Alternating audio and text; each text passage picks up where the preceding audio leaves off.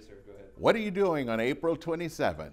I hope your plans include the annual conference of District 7 Toastmasters. We will be developing the tools for unleashing the power of your dreams. A dream is a vision of the future, in light of the past, tinted with imagination. So imagine the possibilities. What would your life be if you could unleash the power of your dreams?